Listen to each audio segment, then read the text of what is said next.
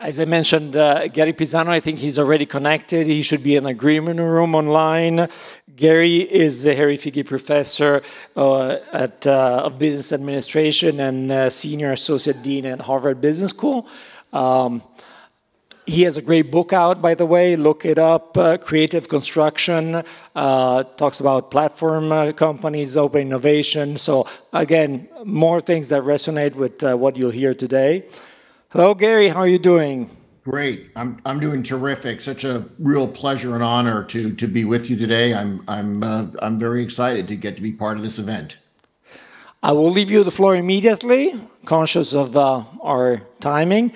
Please go ahead. The floor is yours. Great. Thank you very much. Again, just an honor and pleasure to be here with you today. It's such an exciting time in this industry, one that I've been part of in some ways, studying, participated in for the last 4 decades.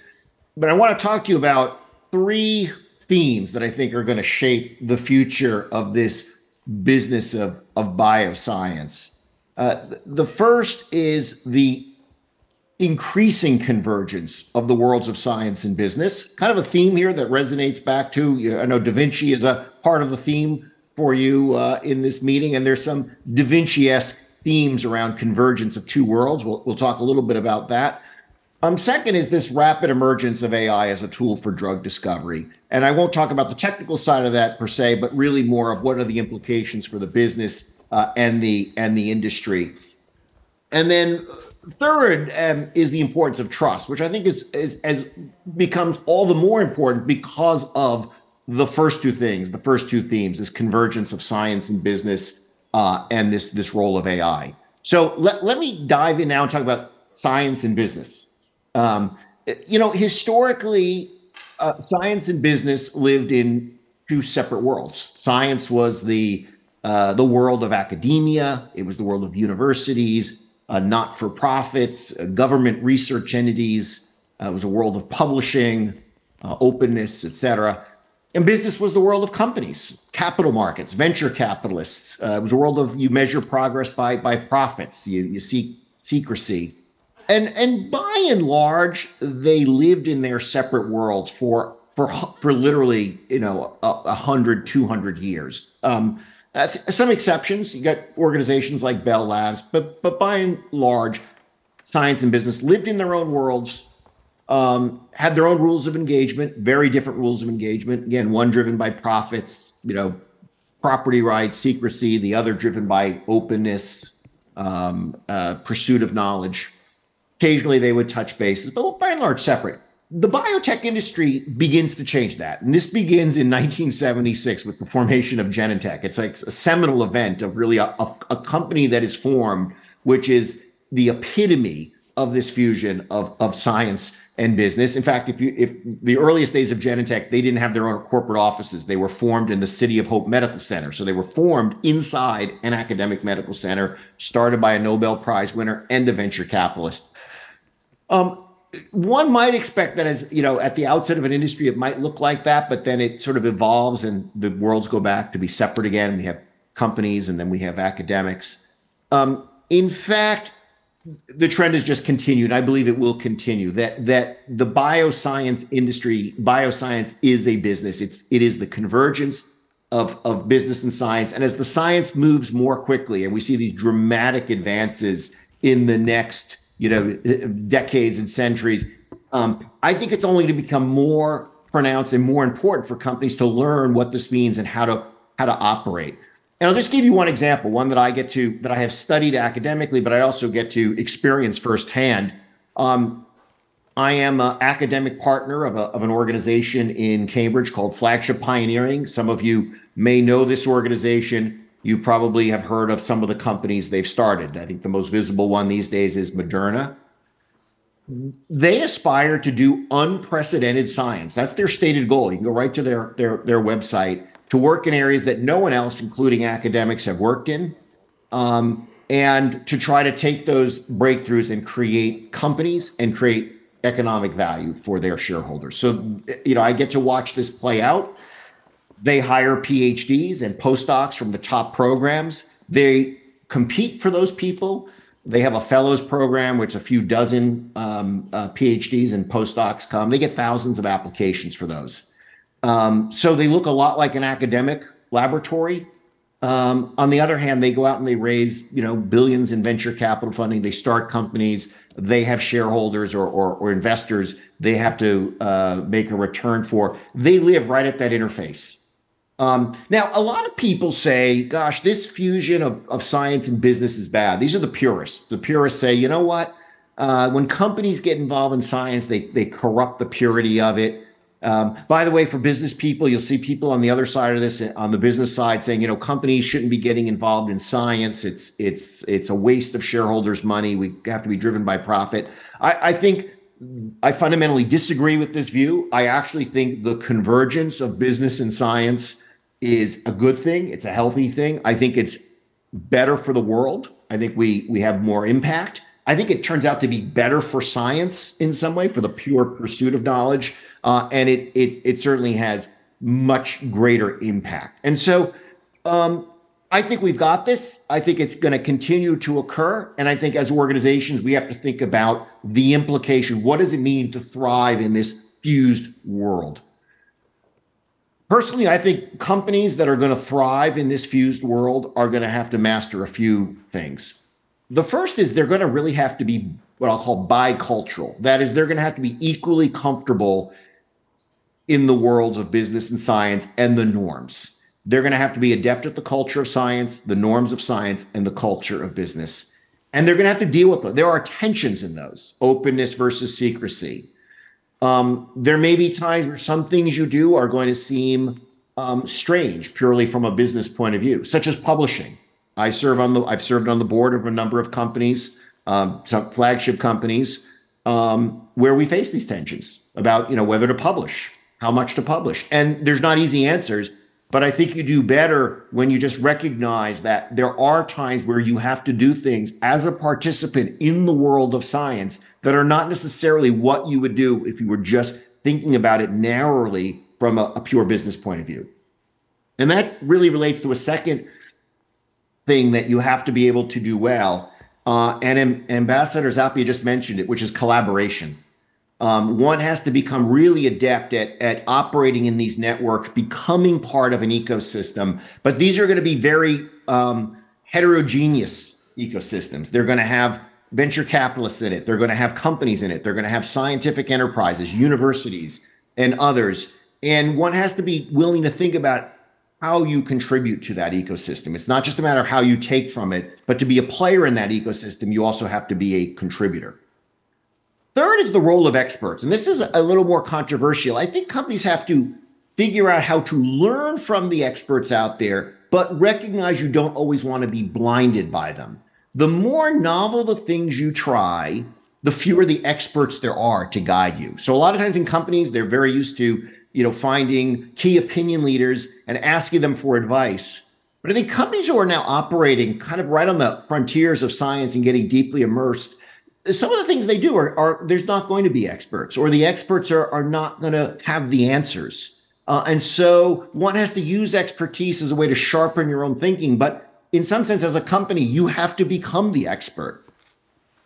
And then finally, in terms of the practice, the more you get involved with more novel science, the more you really face a world of ambiguity or uncertainty. I've referred to it in my past writing as profound and persistent uncertainty. You're doing unknown things. It takes imagination. Again, we go back to Da Vinci. It takes that kind of, just like you'd have artists can have imagination, you need scientific imagination.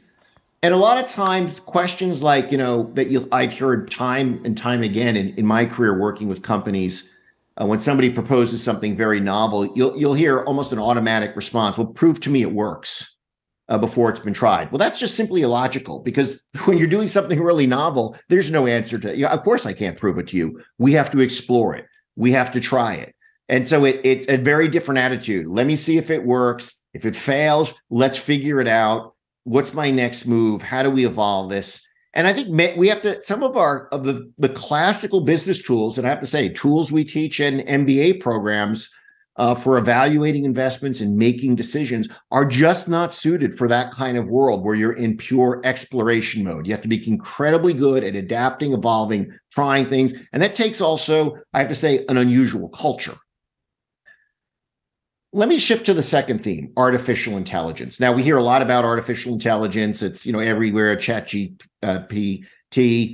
We hear about how AI can, write poetry and paint pictures. Just a personal comment. Look, I'm not interested in artificial intelligence for writing poetry, or, it says, and we now have AI that can write poetry like Shakespeare. Well, my view is Shakespeare was pretty good at writing Shakespeare, so I don't think we need AI to do that. And we don't need it to create art, because as humans, we're amazing at creating art. I think I'm much more interested, and I hope society becomes much more interested in using AI to help us figure out some really hard, important problems that affect people's lives. And I think healthcare is exactly that place. You get this question, can AI do science? I think the answer to everything is eventually yes. And again, I'm involved with companies that do use AI or are trying to use AI to discover drugs. Will it replace humans? Probably not, but let me just pose it this way. The scientist who is working with AI is probably going to be at a big advantage over the scientist who's not working with AI. It's going to be a partner. But I'm going to talk less about the science and the implications for the industry of AI. I think it's going to transform the business of pharmaceuticals in fundamental ways. So if you think about it today, or over the last, actually decades, there's been very low scale economies in discovery research. So you could start, there's scale economies in downstream development, get into big clinical trials, commercializing drugs. But in discovery operations, small labs have been able to do just as well as large labs, if not better, actually. And this is why, two professors with a discovery in their lab can literally start a company with seed financing. And that's why we have literally hundreds, if not thousands, of biotechnology companies around the world doing research, collaborating, licensing out drugs, et cetera. But what if drug discovery becomes increasingly driven by AI? Like all digital technologies, AI has a characteristic. Anytime you need data to fuel something, it has a characteristic which in economics we call increasing returns to scale. And that means that scale begets advantage. So if I'm a larger, I can gain an advantage, but that advantage then enables you to be more successful and therefore increase your scale, which gives you an advantage, which allows you to be bigger. And you can see the flywheel effect, as it's sometimes called. And we see this in other parts of the digital economy. Think about Amazon. They dominate e-commerce for that reason. The ones you're using Amazon, they've got your data. They can do a better job with their algorithms. Helps you find the products, so more of us buy more from Amazon, which makes their algorithms better, which gives them more advantage, et cetera. We see this with Apple. We see this with Facebook. We see this with Google and other places. This increasing returns to scale. And the question is, what if the same thing happens in AI in drug discovery? So companies that acquire large biological clinical data sets will be better positioned to train their models. They're going to need skill to do it, and there's no guarantee more data will translate into better models, but it gives them the potential to do it. The better models, the better algorithms will position them to do a better job and a more efficient job in discovery. And if they're successful, they will become beacons for more collaboration of others. If you have a choice between working with a company who's got strong AI and one with less strong, you're going to choose the one that's strong. But those collaborations are going to be conduits for more data. And so as they get more data, that initial advantage will become a stronger advantage.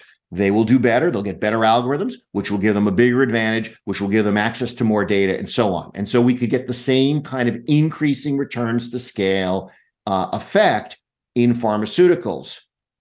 So you think about that and you say, well, then potentially we may live in a world 10 to 20 years from now, which in pharmaceutical time is extremely brief. This is an industry where it takes 10 years to put a drug on the market. So a couple of product cycles away, where we have not thousands of companies out there capable of discovering drugs, but just a handful of massive global scale players who dominate that space.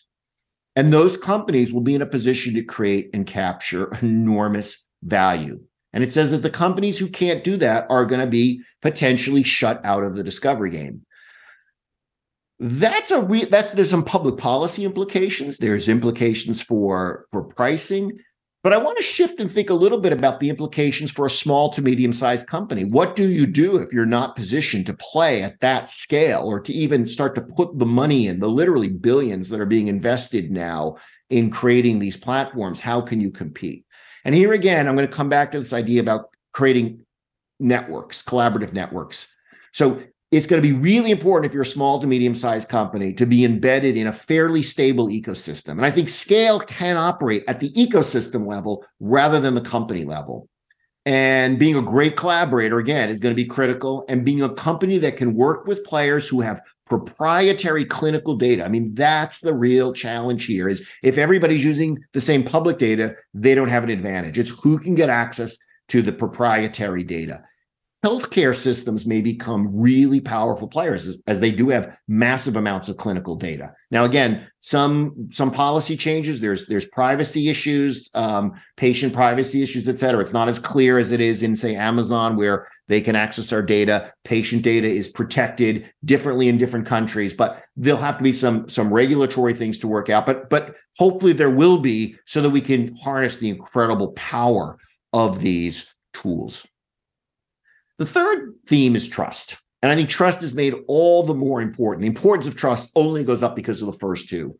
As companies get more involved in the business of science, and as historically, academic players, universities get more involved in the business, society increasingly asks about trust. Can we trust what you're doing? Are you really telling us the truth? We don't have that third-party arbiter. And as we start to use artificial intelligence tools, people will say, can we really trust these? Are these things really creating products which are good and safe for us? Now, again, as Ambassador Zappia pointed out, we saw in the last couple of years the amazing power of science to transform our lives. The meeting you're having now in person, I'm not there in person, but you're all there in person. You would not have been having this had it not been for this convergence of novel science and business and the vaccines that they created. Yet, recall, and in fact, you don't have to recall too long, it's still active debate and discussion. We got to witness, and still witness today, the in some ways shocking skepticism and lack of trust in the companies, the medicine, and the science. Vaccine hesitancy, people not wanting vaccines, not trusting, saying it's getting educated by what they read on Facebook and other sources of information, and just skepticism. And some of the skepticism coming is fairly broad. It is surprising for those of us who are involved with the industry, those of you in that room who are scientists and work with incredibly high levels of ethics and care, but yet society, large patches of society are skeptical. And I think it would be really tragic if the 21st century, which could become, the century where biology and medical advances really just impact our lives in really phenomenal ways, if those dreams get squashed because society doesn't have trust in the businesses, and then politicians take action that could hamper this. It's not, think about COVID vaccines can literally save your life. And yet we see people routinely choosing not to take them, including people who are at very high risk. So let's not just pretend that every advance will be embraced. This is a fight. It's a big fight, and it's an important fight. Companies have a role to play in this and helping to drive it. And I think those of you in the scientific world as well, I don't think we could just say, hey, if we're just, hey, trust us, we do good science, society's going to buy into it. I think companies have to do things that go beyond just good public relations. And some of these may require collaboration with governments and not-for-profits and even groups you historically haven't worked with. So what are the things you can do? Well, I think rigor will matter more than ever in your work. Just doing incredibly rigorous and careful work, that I think plays some role in overcoming the skeptics. And you need to publish, but I think more than publishing, it's really having to engage the public, getting the public to understand what you're doing, being really transparent about what you're doing. And that means actually when things aren't going well, or there are errors or mistakes, you're just open about them and say, we got it wrong. working with patient groups, not just as a marketing tool, but really as a trust building tool. Other things, clinical trials, making sure they're representative of the population. Some of the skepticism comes from some groups who feel that these products are tried on people not like them, and therefore I don't know if it will be safe. Moderna, as was publicly reported, very late in their process of developing their vaccine, when they were racing against the clock, announced they were slowing down their enrollment, potentially delaying their approval, to make sure, as they saw data, that their clinical trials were not enrolling certain underrepresented groups. They said, we have to double down on that. And that became a really important issue for them. And in the end, it really helped. That is, they were able to go out to communities and say, people who are just like you were in our study. And then I mentioned before, this transparency. I think this has been an industry that has been awfully secret. And some of this is, I think, is for very good reason, because there's always these threats of litigation. And I do hope that there will be some policy changes that allow companies to be more transparent without being vulnerable to lawsuits. And then finally, and it's a huge topic, and I can only just mention it because we could have a whole conference on it, is pricing. I think some of the distrust in the US is caused by pricing that frankly gets shocking to many people and does not seem fully justified by the clinical benefits of the medicines. And I think it creates a sour view. It certainly allows politicians to use the industry as a target. And of course, the politicians wind up having a very powerful voice in educating educating people about the industry. And there's kind of one side of it there. So I think companies really need to rethink their pricing and how their pricing decisions are perceived and how they're impacting the trust. So, I mean, look, I'm going to stop here. Fundamental changes. Look, every time an industry goes through some fundamental change in its technology, it's restructured. It has a new architecture. I mean, it's happened in industry after industry. There's no reason to believe that won't happen here. There'll be new winners. There'll be companies who are in the pharmaceutical business who are not pharmaceutical companies today. They're software companies. And there'll be losers. There'll be some companies who have been stalwarts of this industry for 100 years who are not going to make it. We've seen this time and again. I think if you're in this industry, you've got to embrace this. This is an incredibly exciting time. And I think what should keep you going is the incredibly large impact you can have on people's lives. I think, if a final bit of advice is, again, I'll go back to the Da Vinci theme. Embrace your inner Da Vinci, right? Da Vinci was all about the convergence of art and science. You're about the convergence of science and business, but it's the same. You're bringing together two worlds. It's about curiosity. It's about learning. It's about impact. So I want to thank you again for giving me this opportunity to address you. I hope I've provoked some thoughts. Maybe you haven't agreed with everything I said, but that would be a good thing. And I want to say thank you very much.